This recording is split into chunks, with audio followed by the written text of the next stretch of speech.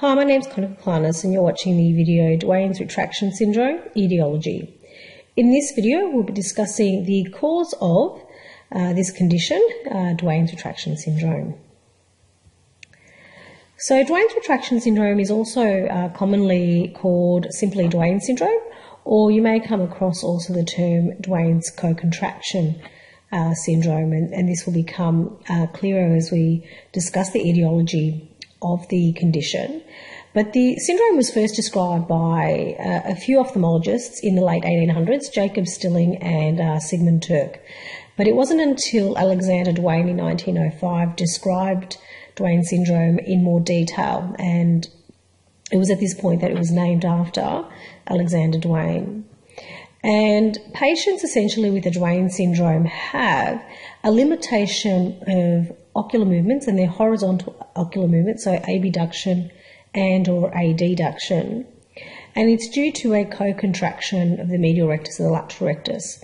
Co-contraction means that those two muscles are being innervated at the same time, so you're getting co-innervation, co-contraction, they're contracting at the same time. So why does this happen?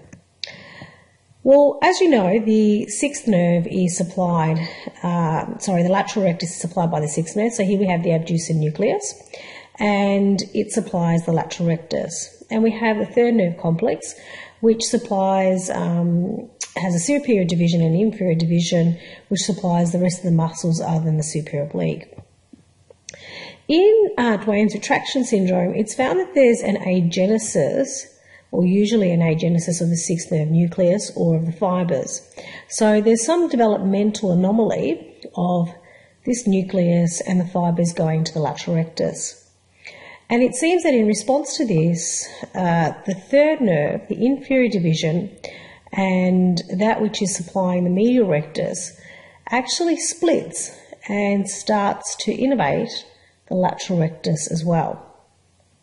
So now we have the third nerve not only supplying the medial rectus as well as all the other vertical muscles, the superior rectus, the inferior rectus and the inferior oblique, but now it's also supplying the lateral rectus.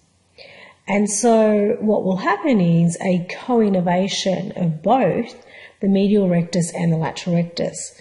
So when the eye tries to attempt to adduct, which is going to be utilising the fibres that go to the medial rectus, well, it's going to be innervation of the lateral rectus also at the same time.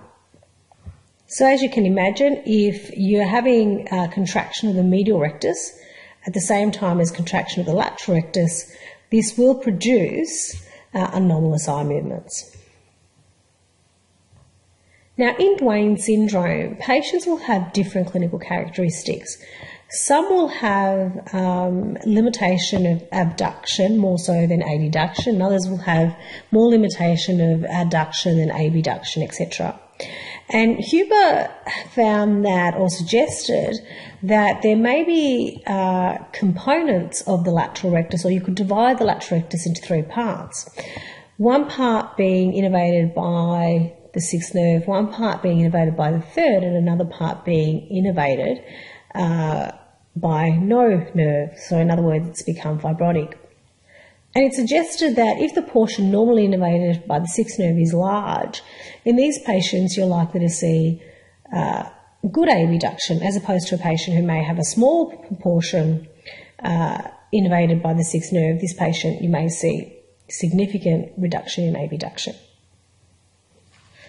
Here we have another schematic diagram by Wright and Spiegel depicting Duane syndrome and the variations in the clinical characteristics of Duane syndrome. So in this first example, we have the third nerve innervating the medial rectus, and we have the third nerve also innervating the lateral rectus. And here we have significant agenesis of the sixth nerve, so there's not really any innervation going to this lateral rectus. So in this instance, we'd expect that there'd be very little abduction. In the next scenario, we have third nerve supplying the medial rectus, and then also miswiring, and the third nerve supplying the lateral rectus. But we also have good innervation of the lateral rectus. In this instance, we would have good abduction but poor adduction. Why would we have poor adduction? In this instance, the adduction is being affected by the co-contraction. So as the medial rectus is contracting, the lateral rectus is also contracting, not allowing that eye to adduct appropriately. And the final scenario here, we have, again, third nerve supplying the medial rectus, miswiring of the lateral rectus. And again, we have some agenesis of the sixth nerve fibres, but there is some innervation of the lateral rectus.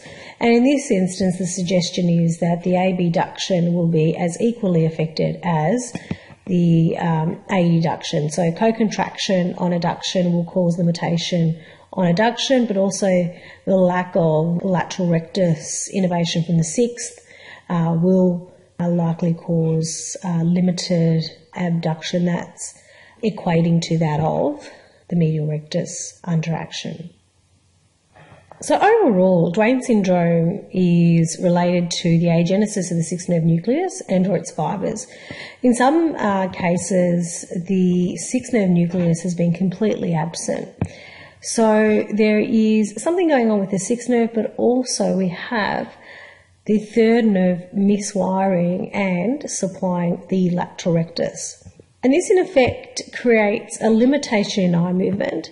And whilst, yes, it's related to innervation, often we discuss Duane syndrome as a mechanical restriction, as the co-contraction of the medial rectus and the lateral rectus are what creates much of the features that we see in Duane syndrome. And so whilst the root cause is innervational, the presentation appears to be mechanical. Okay, that brings us to the conclusion of this video. Thank you for watching.